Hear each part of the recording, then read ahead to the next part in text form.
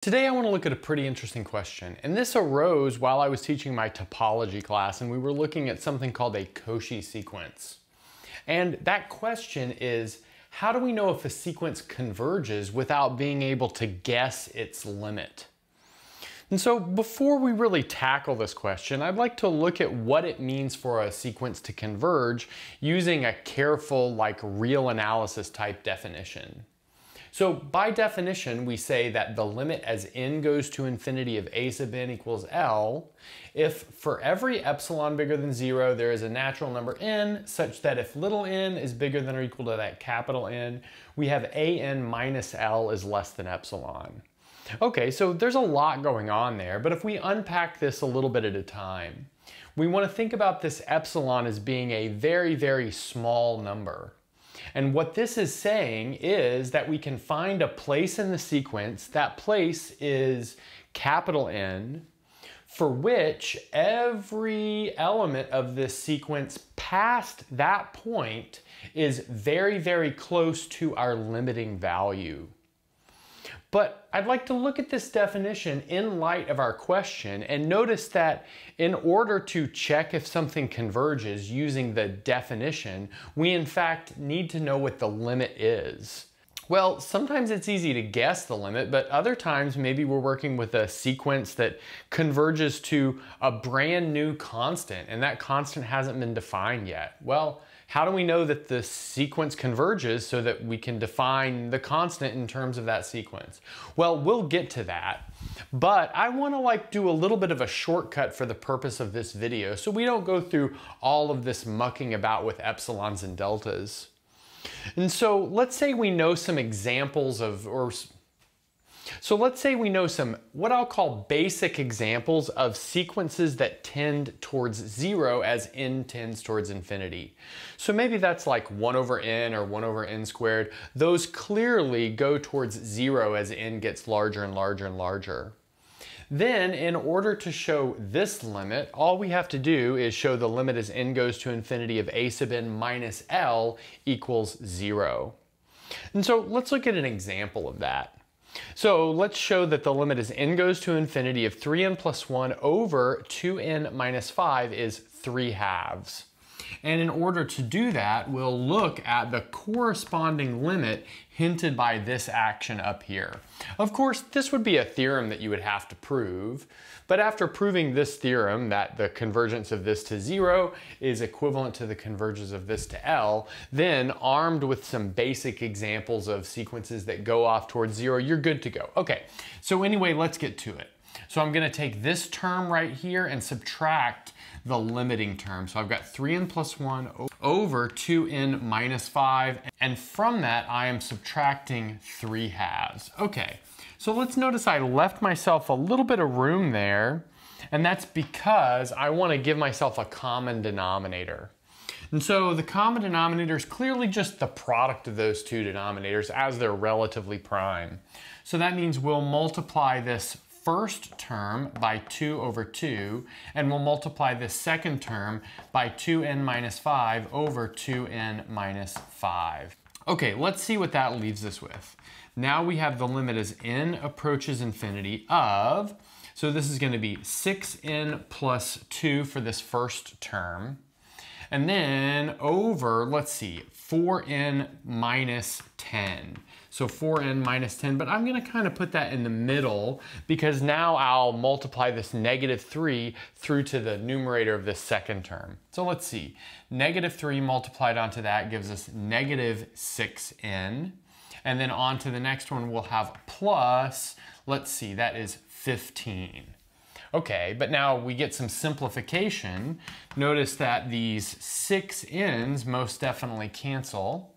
And then we have the limit as n goes to infinity of 17 over 4n minus 10. But I think this fits into a basic example of a sequence that tends towards 0.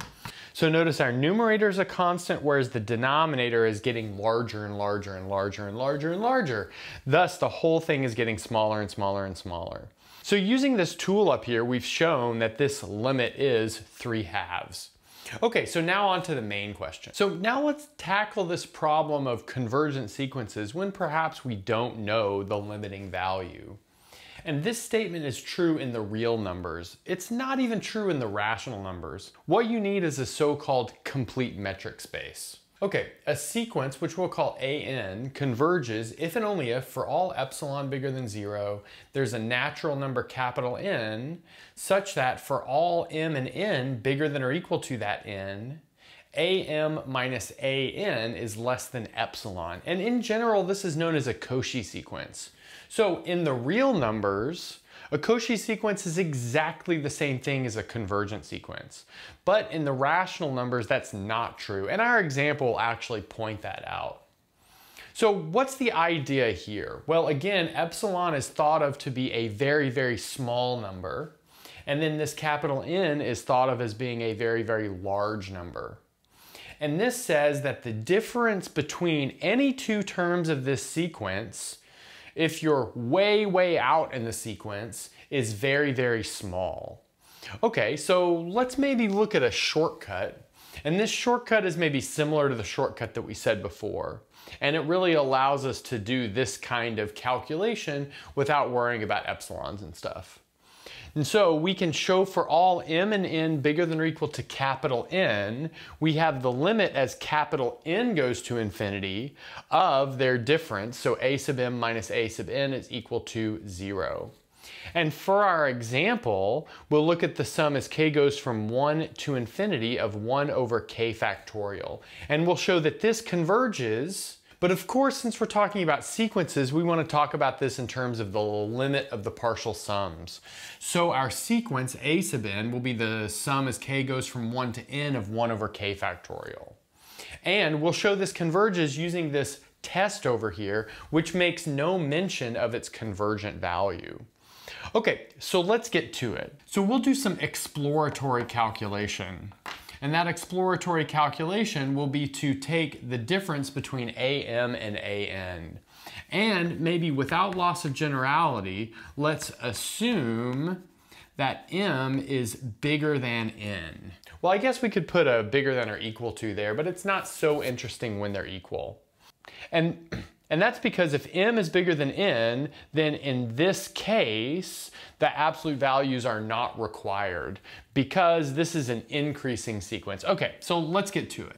So now if we look at am minus an, that'll be equal to the sum as k goes from 1 to m of 1 over k factorial minus the sum as k equals 1 to n of 1 over k factorial.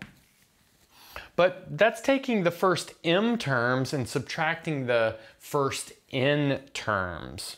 But since m is bigger than n, that's going to leave us with all of the terms between the nth term and the mth term. So let's say we've got 1 over n plus 1 factorial. That's the first term that's available in this first sum, but not in the second. We've subtracted off everything in the second. And then the next thing will be 1 over n plus 2 factorial plus all the way up to 1 over m factorial. Oh, and then while we're at it, we'll say m is bigger than n, which is bigger than capital N. Maybe we should put a bigger than or equal to capital N here. Okay, nice. But now notice by the behavior of factorials, we can factor out a greatest common factor out of the denominator here, which turns out to be 1 over n plus 1 factorial. So I think that's pretty clearly a greatest common factor.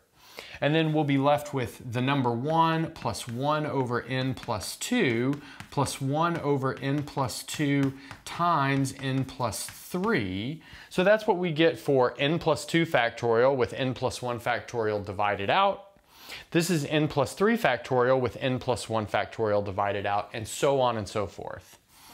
And then let's see, up at this very top term, we'll have m times m minus 1 all the way down to n plus 2. Okay, nice. And now here's where we start doing some inequalities. So I'm going to replace every factor in a denominator here with n plus 2. So starting with this replacement right here. So I'll take this n plus 3 and I'll replace it with n plus 2. In the next term, I'll take n plus 3 and n plus 4, replace them both with n plus 2. And then likewise, I'll take all of these terms and also replace them with n plus 2. Now, of course, that doesn't give us something that's the same. It gives us something that is larger. It's larger because we're making each of these denominators smaller. Okay, so this is going to be less than or equal to 1 over n plus 1 factorial. We can like leave that out front, if you will. And then we'll have 1 plus 1 over n plus 2 plus 1 over n plus 2 quantity squared plus 1 over n plus 2 quantity cubed. That's the next term. And then finally at the end, we'll have 1 over n plus 2. And then what's the exponent there? Well, we're starting at n plus 2 and we're ending at m. So I think that's pretty clearly m minus n minus 1. So we're left with something like that. Okay, so now let's maybe take this data to the top and then we'll finish it off. I think there was a bit of a typo on the last board. We're looking for the convergence of this series, which is the sum as k goes from 1 to infinity of 1 over k factorial. But since we're talking about sequences in this video, we put it in terms of the sequence of partial sums. So there was a weird out of place equality, but I think that's okay. So we're looking at this a sub n, which is the sequence of partial sums. Now, of course, the limit of this sequence of partial sums will be the value of this series. But again, we want to show that this series and thus this sequence of partial sums converges without speaking at all about its value. Because we want to think that, well, we don't know what the value of this sequence and thus series is. Maybe we're coming up with a new constant. Of course, we know this adds up to a fairly famous constant, but we'll get there. Okay, so in the last board, we ended with the following. If m is bigger than n, which is bigger than capital N, we have this difference occurring. So am minus an is 1 over n plus, that should be 1 factorial. And then I gathered the rest of that stuff up into a sum. So I've got the sum as k goes from 0 to m minus n minus 1, and then 1 over n plus 2, all raised to the k power. Okay, so now where might we go from here? Well, notice in terms of the sum, n is a constant. And so this is simply a finite geometric series. And it converges, and if it were an infinite geometric series, it would definitely converge because the common ratio is less than 1. Well, how about we make it an infinite geometric series?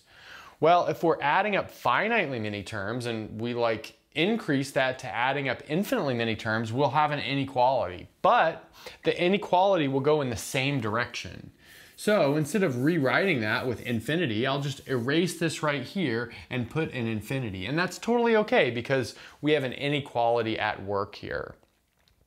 Okay, but now we can use the summation rule for a geometric series. And then let's see what we get. So this is going to be 1 over n plus 1 factorial. We have equality at the moment. And then the starting term, which is 1, over 1 minus the common ratio, which the common ratio in this setup is n plus 2. Okay, so let's get to some simplification. So let's maybe multiply the numerator and the denominator by n plus 2. I'll put my n plus 2 right here in the numerator, and then there's my n plus 2 in the denominator. Okay, that leaves me with n plus 2 over n plus 1 factorial, and then that's multiplied by 1 over n plus 2 minus 1. That's what happens when we distribute that. Oh, but now this n plus 2 minus 1 is very simply just n plus 1. Okay, so now let's take this and rearrange it a little bit. So I'll have an n plus 2 in the numerator, and in the denominator I have an n plus 1 times an n plus 1 factorial. Okay, but now let's notice that n plus 2 over n plus 1 is always less than 2. Notice that it's exactly equal to 2 when n is 0, But since n is bigger than 0, that means that this is always less than 2. So we can build an inequality into this. This is less than or equal to 2 over n plus 1 factorial. Okay, but then in turn, that's going to be less than or equal to simply 2 over n.